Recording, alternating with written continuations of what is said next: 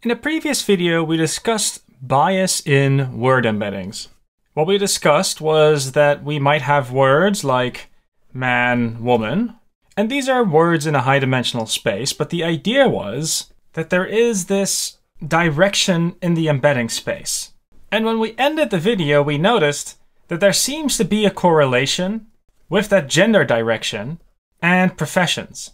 And we discussed that this was indeed a reason for concern. If you have these vectors correlate, then that suggests that the embedding has learned that maybe more men should be doctors than women. And that's a pattern we would not want to have in our machine learning systems. We did see, however, that for fast text embeddings, for spacey embeddings, and even byte pair embeddings, this is the case. So in this video, what I would like to do is discuss a de-biasing technique, one that is using linear projections, in order to figure out if that might remedy the situation that we currently have. So let's draw out this man-woman, doctor-nurse situation one more time. And this will be in 2 dimensions, which is simplifying things, but the idea will also hold for higher dimensions. Let's say that these are the word embeddings in 2-dimensional space. Well, then let's consider that direction one more time. In theory, this might be the gender direction that we alluded to earlier. And given this direction, what I can do is I can say, well, let's take that average gender direction of sorts and let's put a ruler on the origin, and let's just draw a line that's parallel. Then what I could maybe say is that this is the gender axes.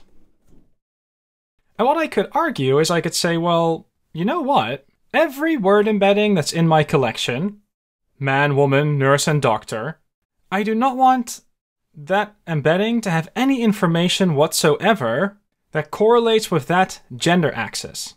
So that means that I'm going to have to filter away all the information that is on this axis. In other words, that will be this part, this direction. All of that needs to be filtered away. And what you can then say is, well, that means that from this origin over here, I can again grab my ruler, but now I'm going to move the ruler to be at a 90-degree angle with the gender axis. And you'll notice that this line that I'm drawing now, this blue line, as far as the gender axis is concerned, there is a 90-degree angle between the gender axis and this blue axis, which I will now refer to as the neutral axis. And theoretically, you might argue, well, that neutral axis should have no information about gender. The blue line is going through the origin, and that means that the gender axis value for the blue line is 0 everywhere on that blue line. So what I can just go ahead and do is I can project all of my words onto that neutral axis. So that means that doctor needs to be projected onto it. That means that nurse has to be projected onto it, as well as man and as well as woman. And that means that the meaning of the embeddings might be changing.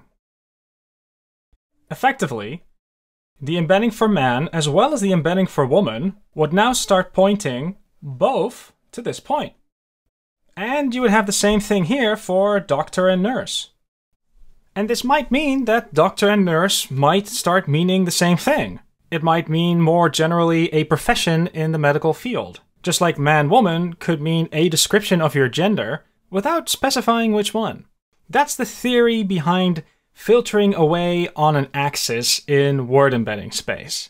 The idea is that you're going to define an axis, in this case it's gender, that you would like to have no meaning anymore. You would like all the stereotypes based on that axis to disappear. Now, in this visualization, we're doing everything in 2 dimensions. Usually when we're dealing with word embeddings, then they're not 2-dimensional. Typically, they're more like 300 dimensions, but the linear algebra can still be applied. Instead of projecting onto a line, you might be projecting onto a hyperplane, but that's a mathematical detail that I don't want to get too much into. This idea, projecting away from an axis, that remains the same, also in high dimensions. Now, this does give us an interesting problem. We know how to filter away from this gender axis, but the question remains, how do we come up with a good gender axis? How do we know what to filter away from? Because again, projecting away, that is relatively easy. That's just linear algebra. But finding the right gender axis is not necessarily trivial, and it deserves mentioning how you might get there. One thing that you could do is you can say, well, I'll just take the embedding for man, and I'll subtract from that the embedding for woman, and I'll just use that as my gender axis. Another thing that you could do is you could say, well, you know, there's man, woman, there's he, she, and I can probably come up with a bunch of these. And what I'm then going to do is I'm going to take the average of all of these embeddings and have that determine what my gender axis is. Another thing that you could do is you can say, well, how about I don't just have one gender axis, how about I have a gender plane? If I have a lot of embeddings here, I can also just apply principal component analysis to come up with this plane that I want to filter away from, instead of just this one axis. And that way you can filter away from, let's say, 2 dimensions at the same time. Another thing that we could do is we could say, I'm mostly concerned about the professions, so I'm going to take words like steward and stewardess, and I'll make a list of these profession terms, and I'll make sure that those define the gender axis. Now, what I'm hoping to get at here is that there are lots of ways to come up with these projections, and that also means that there are lots of ways to perhaps filter out bias. In particular, I've only been highlighting this gender axis, but I can certainly also imagine religion being a theme here, or maybe ethnic background. So what I'll do for now is I'll just limit myself to taking an average gender axis, a single one, looking what the effect is, based on the charts that we made in the previous video, and then we're going to have a discussion if this debiasing technique solves the problem that we're interested in. So just very briefly, I would like to show the code that does the debiasing. Now there's a lot of code on screen, but the main part that's important is this part. What I'm doing is I'm saying, hey, have a look at man, woman at that direction. Also take king, queen into account, brother and sister.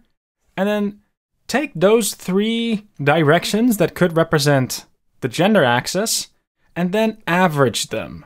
And then the embedding that I end up with here, I could argue that that embedding represents the gender axis, and that's what I'm using to project away from. And I'm doing that in this line of code here.